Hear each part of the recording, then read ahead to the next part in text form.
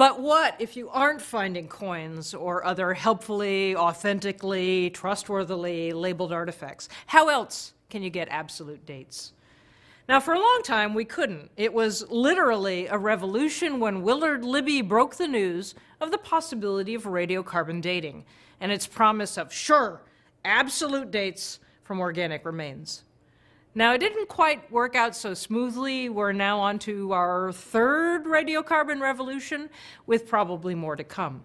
But scientific methods of establishing chronometric dates have burgeoned in recent years, and they're getting better all the time. Now, there's too many of these to review in any kind of detail, and I really don't understand how most of them work anyway. This is how radiocarbon looks, and it scares me. It is more fun, I think, to tell stories than to look at equations.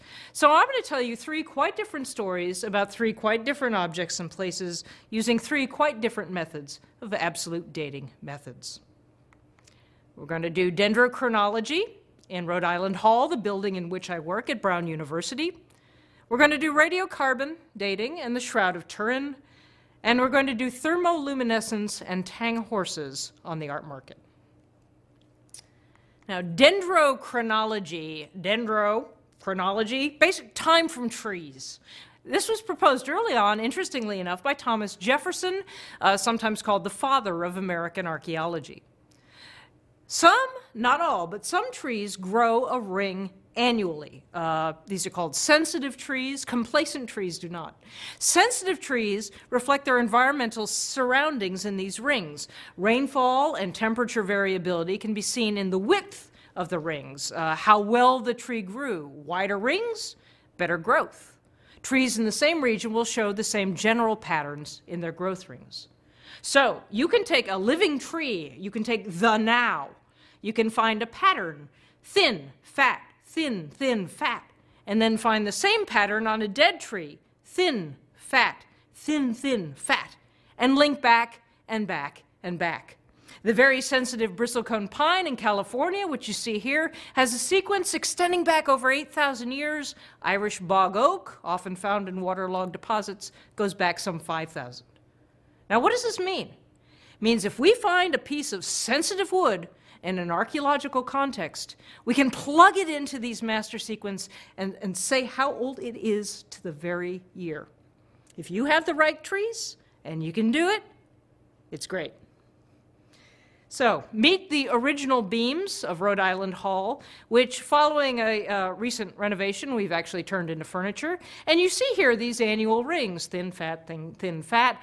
And you might be asking, so did we do formal dendrochronology on these pieces of wood, these archaeological samples? And the answer is no, because we knew the building had been built in 1840 from documentary records. So we left it at that. Archaeological rule, don't waste effort. Number two, radiocarbon dating and the Shroud of Turin. Now, radiocarbon most basically measures the decay of the radioactive isotope of carbon, C14, in organic material.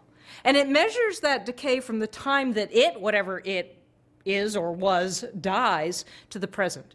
So you can't radiocarbon date a rock or a metal coin, but you can date wood or charred grains or textiles.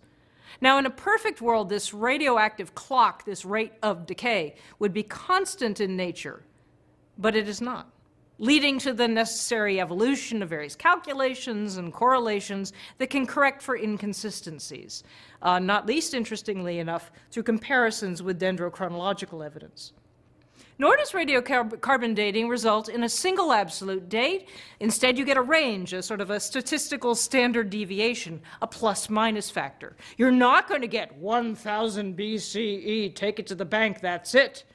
But instead, you'll get 1000 BCE plus or minus some range of numbers, sometimes tighter, sometimes wider. So it's complicated. But radiocarbon dating is still a preeminent and widely employed dating technique with major laboratories scattered around the world. And it's always exciting, if always expensive, to send out samples and wait for the results to come back in. Now, radiocarbon dating has rewritten a lot of history, and it's arbitrated many an argument about when did X or when did Y happen, or, and this is often important to archaeologists, which happened first. But it can't always solve every mystery. One fascinating application of the technique, for example, has been to the Shroud of Turin. This is a linen cloth which displays the image of a man who bears wounds consistent with a death by crucifixion. This is the shroud you see here, and also with a black and white negative, you see the face, the body, the legs. Now, the Shroud of Turin has been associated by many with the death and the burial of Jesus Christ in the early years of the 1st century CE. Others have considered it a fake, a fraud, of some unknown date. Now, in the late 1980s, the Holy See of the Catholic Church allowed samples of the shroud to be tested at 3 different labs in 3 different countries. And that's a good practice in case of any contamination or other problems with the analysis. They all came back with a result at a 95% confidence level of a creation date for the shroud's material, the linen, of between 1260 and 1390 CE, or in other words, to at least 1200 years after the death of Christ. Now, this does not make the shroud a fake or a fraud. What exactly is a fake? That's something we should talk about. But nonetheless, such dates dramatically impact the nature of how the shroud might be viewed and how it might be venerated. Now, the story is still ongoing. However, it's been suggested that perhaps a medieval repair, not the original shroud, was tested.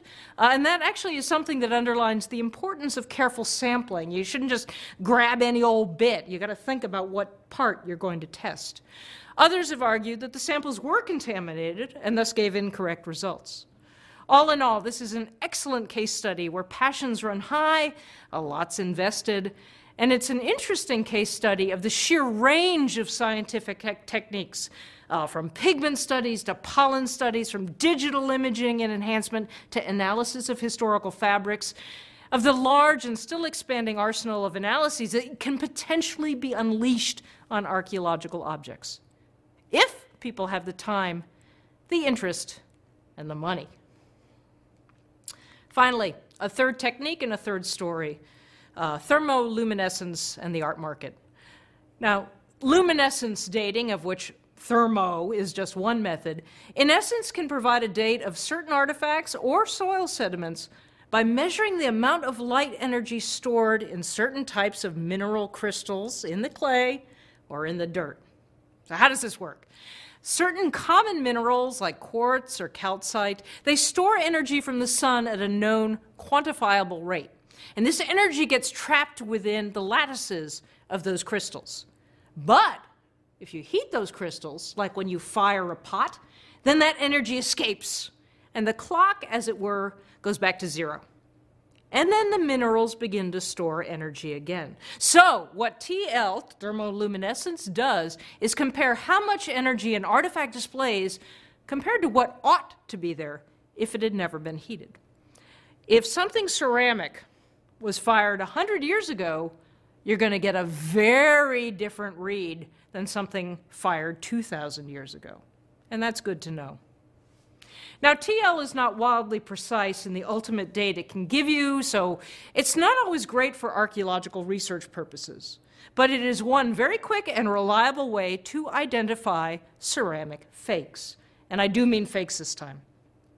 One popular and thus much copied artifact type, for example, are Tang horses. You see one here, produced in Tang, China, 618 to 907 CE.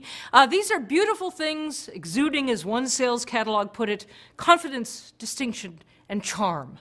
I mean, I would love to own one of these, as would many other people. And while many are sold on the art market, though their export is actually banned from mainland China, they sneak out through Hong Kong, demand for these horses, at least for a time, began to exceed supply. And thus began a trade in fake Tang horses. So many of these were discovered that art dealers had to take steps, and if you try to buy one of these on eBay or other online art dealers, which I sincerely hope you will not do, you will find that many have the label TL tested. It's a certificate of authenticity. Your horse was not made 25 years ago. Thermoluminescence, also known as the art sleuth. So that's 3 stories, 3 techniques, And that's just the tip of the dating iceberg. There's a ton of other sagas and other strategies out there.